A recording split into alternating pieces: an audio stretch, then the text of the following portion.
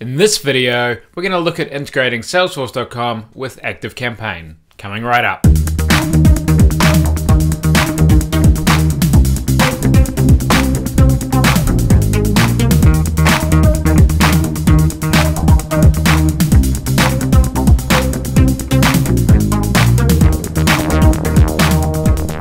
First things first, hit that subscribe button, give this video a like, and hit the little bell to get the notification so that you never miss a video coming out. This all helps the YouTube algorithm learn that people want to see Salesforce videos like this one, so do that now.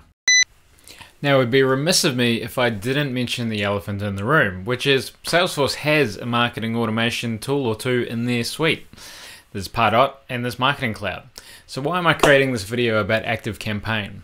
Well, I think one of the things of being in the ecosystem for 12 years is that I'm very bullish on the Salesforce products, but that doesn't mean that there's not other products out there that can be very useful and complementary in a business. Pardot, I think, has come a long way since the acquisition, but it's still at a really high price point to get started.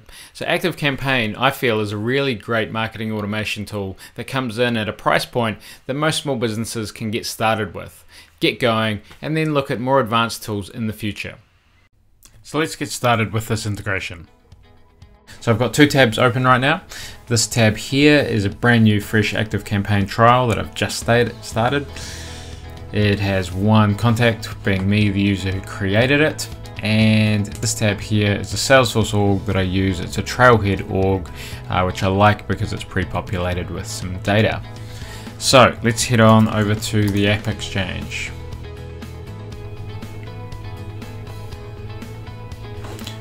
And we're going to search for Activecampaign,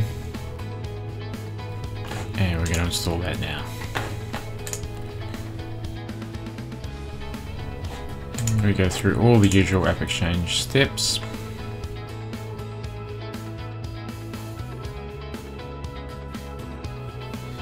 Okay, so for the purposes of this demo, I'm going to install for admins only.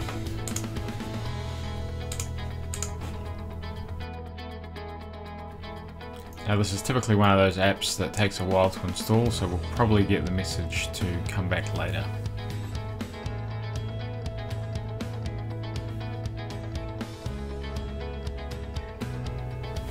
And as predicted, there we go. So we'll click done and we'll come back and refresh the org once it's finished its steps.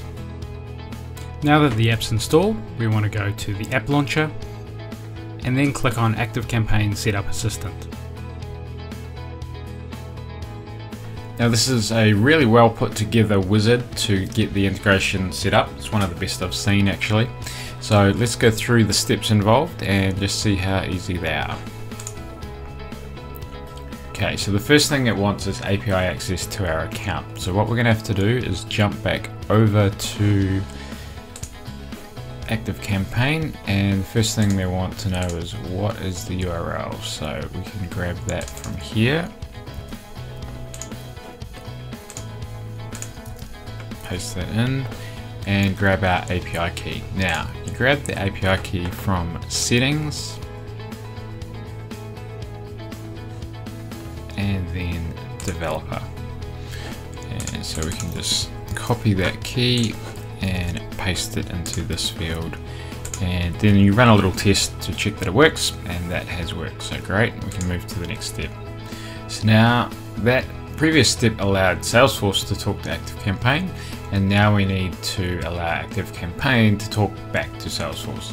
So this is a more common setup step where it goes through an OAuth loop, and so we just need to make sure that it's accessing the right org, so allowing Activecampaign to access my Trailhead org, so that's all good. Click allow.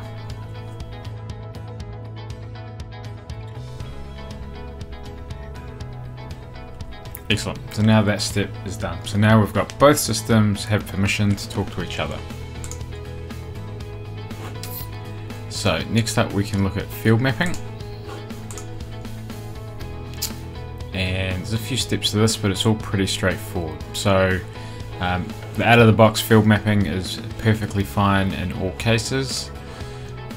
You can change it if you want to. Now this is custom field mapping, so we won't do any of this right now, but we can come back and add custom fields later.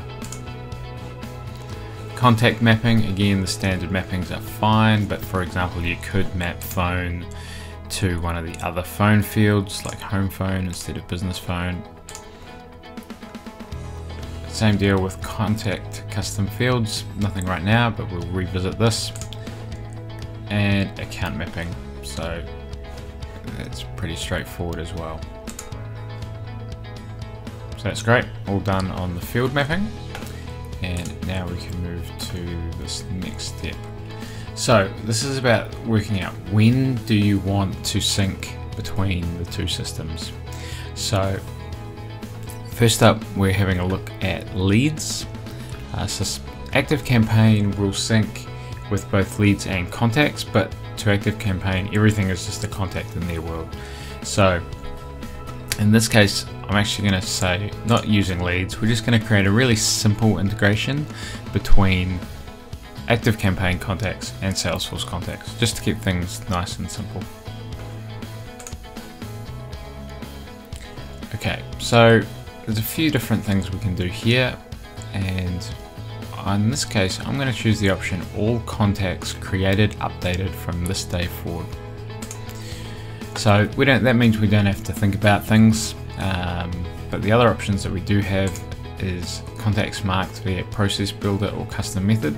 So this is actually a really good option where you just have to set a pick list value to wait for the next sync, and that will take care of that. It allows you to build your own process builder and flows to kind of update that field based on your criteria, or you can create a criteria type system here in the integration as well. But for simplicity, let's stick with all contacts created from this point forward. And the last thing it does is create a scheduled job in the back end of Salesforce, so we can just click schedule. That's done, and we're all done. This last component, CX automation component, we'll come back and add that to the page layout a little bit later. But it's really just a case of dragging and dropping the Lightning component onto the page layout and go from there. So there we go, all 4 steps done. So now that we've got the integration set up, let's see it working for real. Okay, so let's cover off a couple of things. We want to add the component to the page layout, and we want to create some new records and see if they sync to Activecampaign. So let's cover off 2 birds with 1 stone. Let's create a new contact first of all.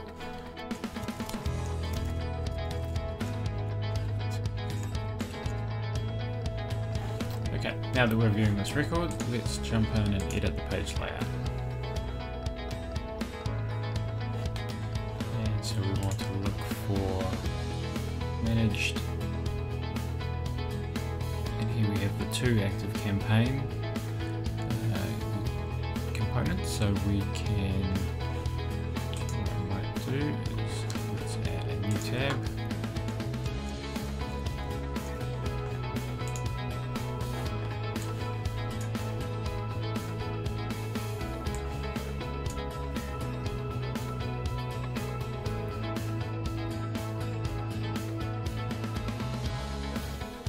Now, so at the moment this record hasn't synced, so when we come to this, we get this kind of message.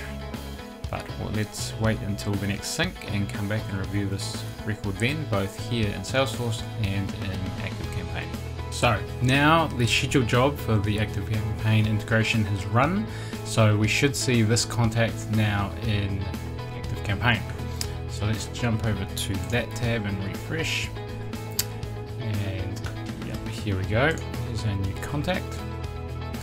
You'll see that Activecampaign adds the tag created from Salesforce, so you can always group any contacts from Salesforce in Activecampaign. In part 2, we'll cover syncing data back from Activecampaign to Salesforce and how you can use automations in Activecampaign to make this job easier. And there you have it, folks. A simple and easy to use integration between Salesforce and Activecampaign. If you got value out of this video, the best way you can show your appreciation is to like the video and hit the subscribe button below, so you'll be notified of future videos in this channel.